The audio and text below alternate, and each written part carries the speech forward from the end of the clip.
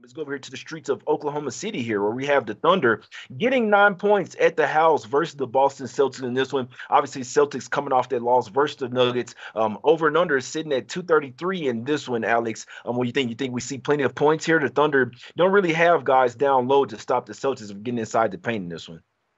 I think we will see some pace. I think we will see some points, but this spread is too big for me. I know that it's tough betting on some of these stinky teams at home, but give me the Thunder plus 9 points. I think this is a great spot for them. You look at Boston, they're mired in a little bit of a road trip here. They've got a little bit of a look ahead spot. They play Dallas on Thursday. That'll be a TNT game here tonight. Oklahoma City, kind of similar to Houston, two of these Western Conference teams that we think of as tanking teams, but have really been trying to play good basketball. They don't have the number 2 pick with them, Chet Holmgren, but we know how good Shai Gilgeous-Alexander is. We know how good Lou Dort can be. Josh Giddey seems to really be doing well. Both Jalen Williams, as annoying as that is to have on one team, have been playing pretty well together. So give me the Thunder tonight at home. On the road, they lose by a lot. They basically get run over by some of these better teams. But at home, they've been competitive. They've been able to even win some of these games so far this year. And another thing, Boston, it seems like there's been an upgrade for Boston here since Robert Williams came back, which makes sense to me in kind of a holistic sense, but not now. We haven't seen this team really play great basketball the last couple of weeks.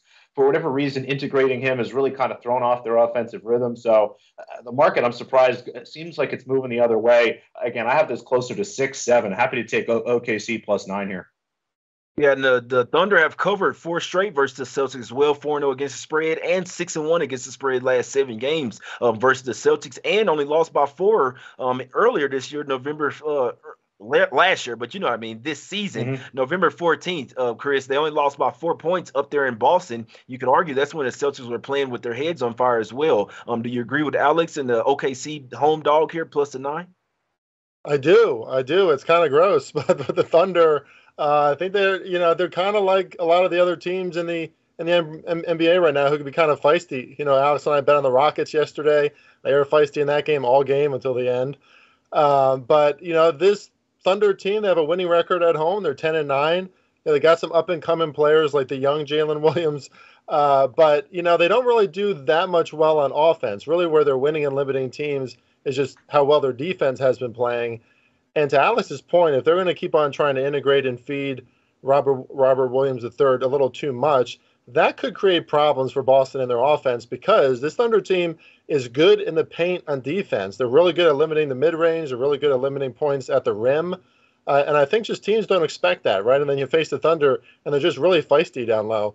The area that could really hurt OKC in this one is that obviously Boston loves to shoot the 3-ball, and they have struggled defending that. Now, Boston has cooled down. I mean, they were shooting at an insane rate throughout most of November. They're not quite at that rate now. They're 8th in 3-point shooting percentage at this point. We saw them right at the top there for a very long time. But if they can get their 3-ball going, hit some shots from beyond the arc, this game could get away from OKC. That being said, it's a good spot.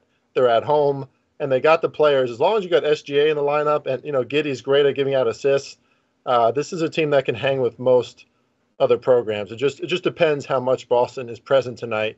To Alex's point, they do have that game against Dallas on Thursday.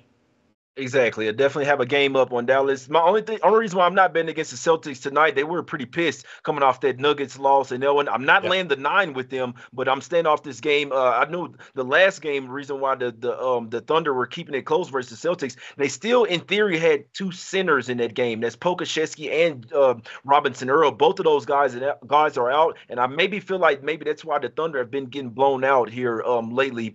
Even lost that game versus the Hornets as well. You can't really they play really good perimeter defense, but when it gets in, if you get to the paint, there's no one really there to stop you there. So I like the Thunder perimeter defense, but inside they don't have their 7-footers right now. I believe the center they'll be running out there is 6'8". So the tallest player the Thunder have on the squad right now is 6'8". That's tough right there for the Thunder, my guy. So tough game, but I couldn't talk you guys off Thunder. The home dog here getting 9 points, my guy.